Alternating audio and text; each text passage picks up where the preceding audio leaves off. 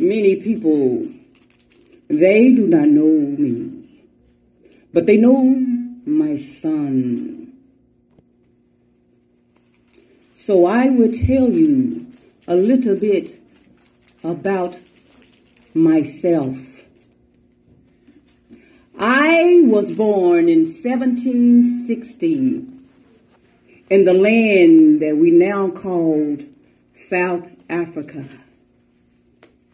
I was born from the Lagoni tribe, and I was given a special name, and my name meant woman of high esteem.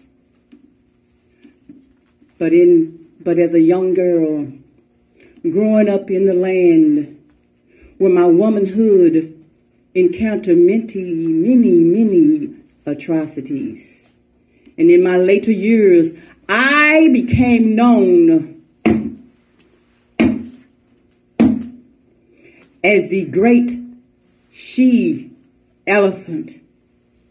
And let me tell you how I got this name. I was known to be fierce, and I was quick to crush my opponents. As a mother, you know when your child is in danger, the things that you must do to persevere and to survive. And this is what I did for me and my child. I thrived.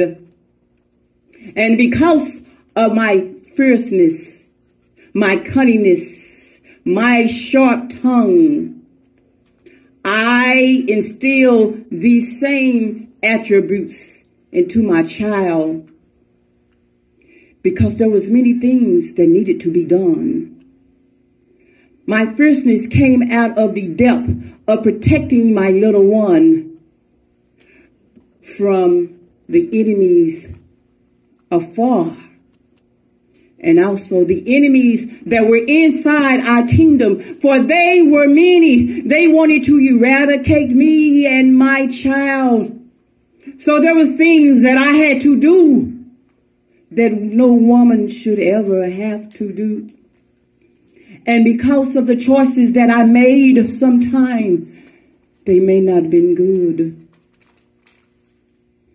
But me and my little one survived. And my son, my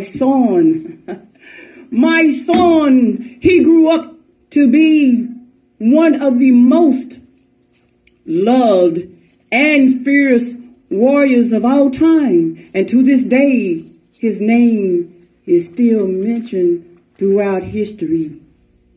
But because of who I am, because I was his mother, no one hears of me that often. But my relationship with my son was fierce. It was powerful. It was affectionate. It was filled with the love that a mother will have for her child. And when my son became this greatest warrior, the greatest Zulu chief that ever lived, I was gifted power and authority that was unheard of during my time as a woman. My son became Shaka Zulu, the Zulu chieftain. And I, his mother, Queen Nandi. And I say, rise, rise, rise, because Black history tells no lies.